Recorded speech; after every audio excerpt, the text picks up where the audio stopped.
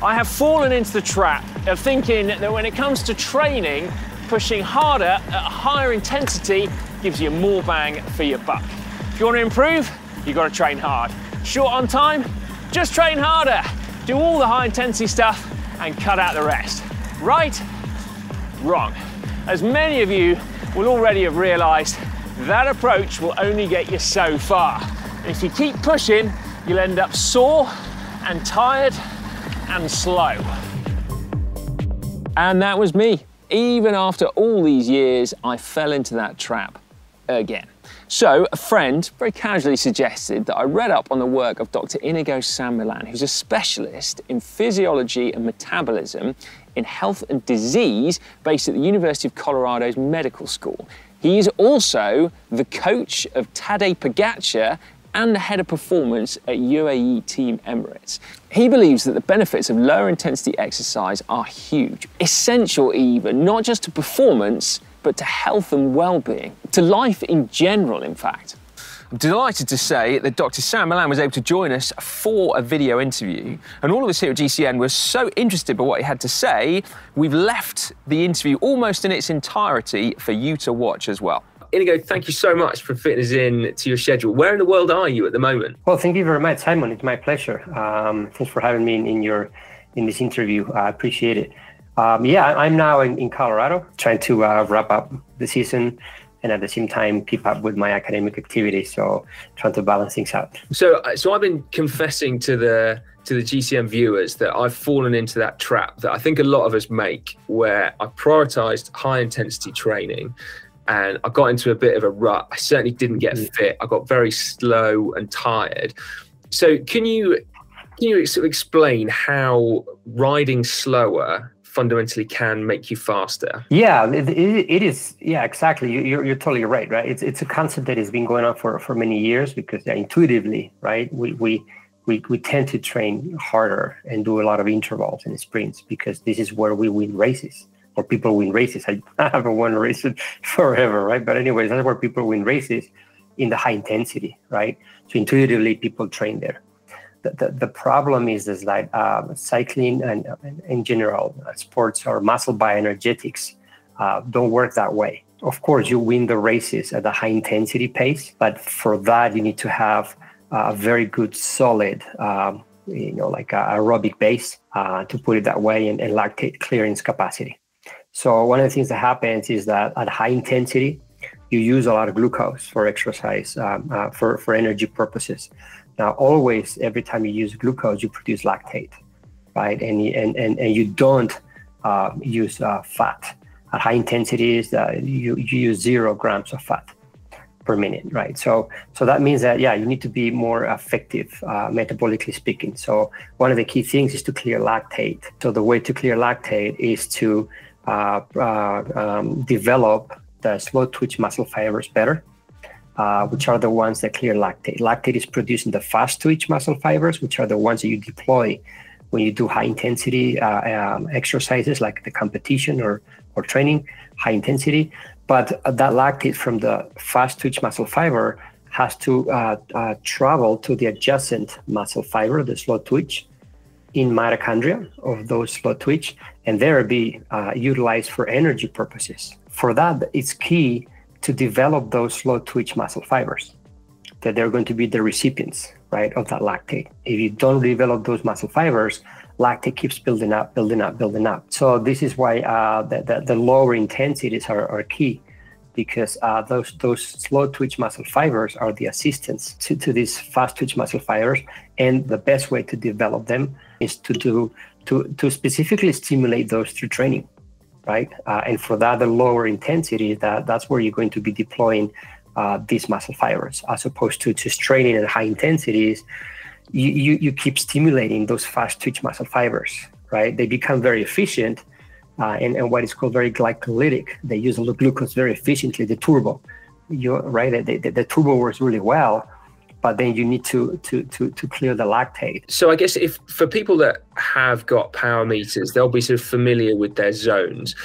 But is there any way of helping someone work out what is a high intensity effort and what correspondingly is a lower intensity effort. What does it feel like? The best way obviously is to do a metabolic test in the laboratory, or even you can do a field test. And then for that I use lactate a lot. It's a great surrogate to see mitochondrial function and whether you're using fat or carbohydrates, and calculate the intensities really well. If you don't have access to this, it's not as easy, but I would say that going by the feelings, it's going to be very accurate, more accurate than 220 minus your age and those formulas for heart rate, or even an FTP. FTPs, many times they fail quite a bit in the sense that they're not might be very accurate to calculate your zone 2 out of an FTP, right? Because it's a fixed percentage, it might be off, right? Because when you want to calculate a zone 2, when we talk about lower intensities, we don't talk about just a ride in the park, right? If you ask, world-class athletes or some of the top cyclists that I coach, like Pogačar, Ayuso, Almeida, right? Their zone 2 is they go at it, right? It's not a ride in the park, right? But for someone who's maybe not as developed, might be at lower intensity. Everybody's different, right? But the way I put it is like, if you can maintain a conversation like you and I are doing now on the bike, you're definitely doing zone 1. Okay. Right? If it's difficult to maintain the conversation, but you can keep up with that, you might be around that zone 2. If you have a hard time, like really difficult to maintain the conversation, you're already entering in more of the glycolytic pathways. This old school thing of the talking test, it works really well.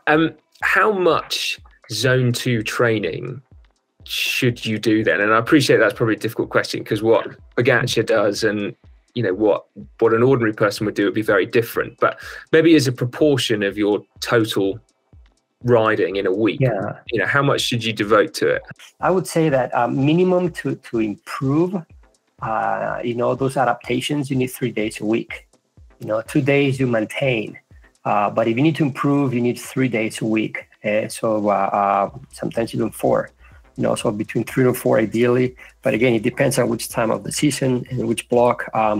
And also as the season gets closer and closer, or the races get closer and closer, you need to, and you have done a very good block of zone 2, for example, you definitely need to also stimulate high intensity.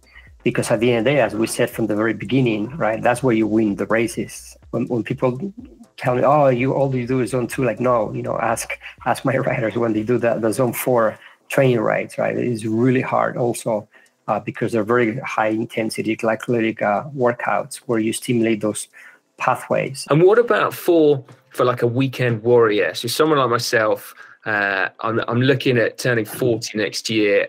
I was fit. I'm sort of holding on to it, but I'm a time crunch cyclist. I'm your typical time poor cyclist. So if you've only got 5 hours a week, that's where it feels like, riding along in zone 2 doesn't feel as constructive. It might not seem that constructive, but one thing that for weekend warriors, right, you don't need 4 or 5 hours of zone 2. So that's where I see, that doing like 3 to 4 days a week, zone 2 works really well.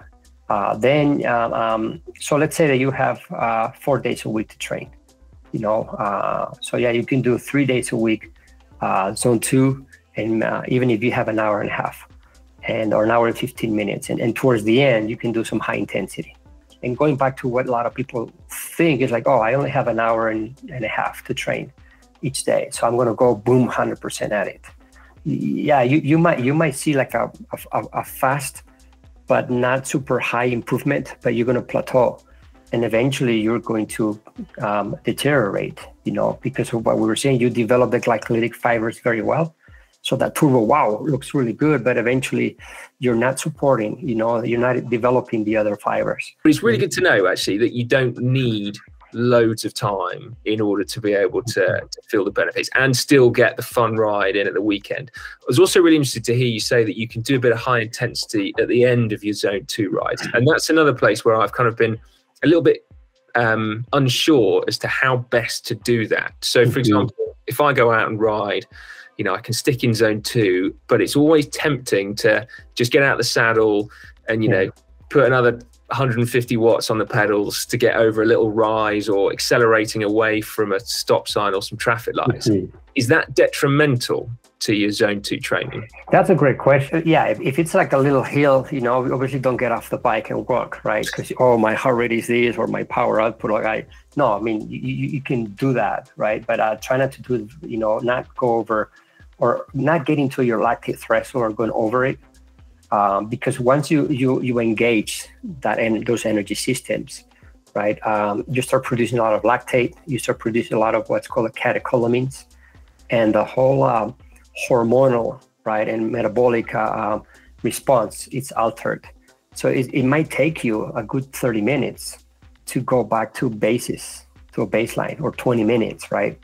So that you can kind of stabilize again. So it's like a shock to the system. Are there any shortcuts here? Like if you do, you know, fasted training, for example, or if you set off and you say rode at a slightly higher intensity, you know, to stress your muscles in a different way, and then settle back into zone 2, and you get through that 30-minute period where your body's readjusting. Are there any ways you can effectively get more out of the time you've got? From my experience, it's important to stick to those basics. I mean, I know fasting is a big deal. It's been a big deal. I mean, forever. I mean, all these things, they come back and forth, right? These concepts like the fasting. I'm 51 years old, but when I was 16, when I started racing, I was doing fasting already. I'm talking about 35 years ago, because our cycling coach had heard about a coach from France who used to advise their cyclists to train in a fasting state. So we did it, right? So anyway, there's a concept that might seem new, but you know, it's like the heart rate also, right? Like 10, 15 years ago, everybody wanted to kill heart rate, right? And it was all watts, and heart rate was very old school for sure, right? I was fighting, you know, back then to, hey, you need both, right? And now heart rate is back. It's funny you say about things coming back from the past. And, you know, when I was younger, I would very much do my base training, partly because I had more time to do it. But I suspect unwittingly, I was doing a lot of zone 2 training there. It feels like by doing sort of your zone 2 stuff and your zone 4 stuff, it's like that polarized training that people have long advocated. Is there any merit in your mind about doing, you know, training in those intensities in the middle, basically your kind of your zone 3s and that kind of intensity? Because a lot of people are doing that in zone 3, right? I mean, to me, it's about targeting bioenergetics and energy systems, right? So this is why I would say, which energy system you want to stimulate today? You want to still stimulate the oxidative metabolism, which would be your zone 2, or you want to stimulate the glycolytic metabolism, which is your zone 4, right? Or you want to stimulate your sprint metabolism, right? Which is sprint training, right? But zone 3 and zone 1 is more a recovery day, right? Your coffee ride. And zone 3 is something in the middle where you're never there in a competition. I mean, not much moves there. This is in my humble opinion, you know. So especially if you don't have much time, I think you need to be laser focused on the energy system that you want to target, and not do something that is in the middle where not much happens there at the bioenergetic level or at the competition level. You never win a race in the zone 3. That's a really helpful way of thinking, actually. It makes it very clear. Can I ask you, obviously you coach Pogačar and Ayuso and Almeida, what's the kind of volume like for those guys doing zone 2? Right. So yeah, there are a lot of hours, you know, per week of volume that we do, and then we reset training zones, right? And because you might have the zone now, especially if you take like 2-3 weeks off, you deteriorate, right? So your zone now, so 2 now, it's going to be different in 2 months, for example, or in a month, or in 3 weeks. So it doesn't, you know, that's what we do, testing to fine tune those specific intensities and continue to push. Their zone 2 must be it must be such incredible power outputs for mere mortals. The amount of calories they burn. So do they have to restrict the amount of zone 2? No. They just eat. they need to. That's another thing. You need to eat a lot, and this is what we have to pay a lot of attention to nutrition. It's absolutely key, and this is why restricting carbohydrates, playing around with that, it's going to be a big artifact, and it's going to interfere with training, and so yeah, and this is again,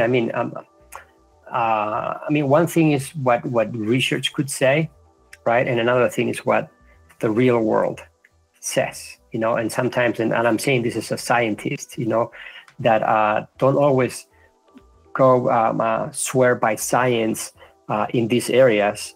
Swear by science, but not always think that science has the last word. We've talked a lot about zone 2 training things, but much of your work is about more important things than just cycling performance, right? Can you talk to us briefly about the importance of mitochondrial function in general health and well-being and in medicine as well? Because it seems like a fascinating field of research. Yeah, one of the things is like when I came to the School of Medicine at the university here 14 years ago, I started to have a lot of interaction with patients and different departments, right? And looking in metabolic diseases, from cardiovascular disease to type 2 diabetes, cancer. And that's where I started to see that there is a lack of understanding of many mechanisms behind the pathogenesis of these diseases, right? So I always, and more people are the more they dig in and they do research, people are stumbling upon metabolism, right, at the cellular level. So that's where we come from working with elite athletes, because they are the perfect machines. They have the perfect metabolism. And I always say that you cannot understand imperfection if you don't know perfection in the first place. So these are the elite athletes. So with lessons learned from elite athletes, that's what I'm trying to do. We can get to understand the pathogenesis of some diseases where mitochondrial impairment or dysfunction is at the epicenter. And this is what we're seeing in so many diseases nowadays. So my focus now is to try to continue to understand this better. And we're finding new things. We have a bunch of studies that we need to publish. But we see that definitely, the mitochondrial function is key. And also we're working a lot in cancer, metabolism. Most of the cancer research has been done for decades, right, in cancer genetics, right? And back in the days, they told us, we're going to find the gene that is mutated, we're going to turn it off. That usually doesn't happen, right? So the route through genetics has been good to get to now do some diagnostics to see which genes might be altered, but not to cure cancer, right? So we still use the same chemotherapy and radiotherapy, that was used 40, 50 years ago. Right, so not much has changed except for immunotherapy, which has been a big change in cancer for about 10-15% of patients, but only in a small amount of tumors. And then some genetic therapies like CAR T cells that may work well for what's called liquid tumors like lymphomas, for example, right? But there's not much out there and targeted therapies. But what we're trying to do is to target metabolism. So there are different metabolic pathways of cancer cells. They're absolutely necessary for that cancer cell to continue to grow, right? So we're trying to cut off or stop some of those pathways so that those cancer cells don't grow anymore. So we have done it already in the laboratory, and we have to publish this data now, and also try to understand better what is cancer. It's incredible, really, for you and your career to span such extremes of science. Really, I can see that it's linked, but it must be strange going from talking to Pogačar about winning the Tour de France at one point, and then talking to patients who are suffering from cancer at the other. That must be must be quite some skill set you've got. Well, I don't know. It's a passion. And at the end of the day, we're talking about metabolism, right? And we can utilize it in multiple ways, right? But yeah, sometimes it's just, I'm talking to Tadej, and about what training today, and boom, 5 minutes later, I'm we're doing an experiment with cancer cells. Thank you so much, Iñigo, for your time today. It's been absolutely fascinating talking to you, and helpful as well. Some great tips that I think we can all put into practice. So yeah, much appreciated. Well, thank you very much, Simon. My pleasure. And yeah, just whenever you need any interview, here I am. I hope that it helped some of your audience. Wow, huge thank you to Iñigo for his time. As you can probably tell, I was hanging on his every word. My personal take-home points from that: firstly, the importance of doing that zone 2 low intensity training. Secondly, how to find that zone, the fact that you can do it whilst having a conversation but not having a normal conversation. And then also the importance of keeping that zone 2 work separate from any other high intensity work, so that you don't get any of those hormonal changes, so you actually get the maximum out of it.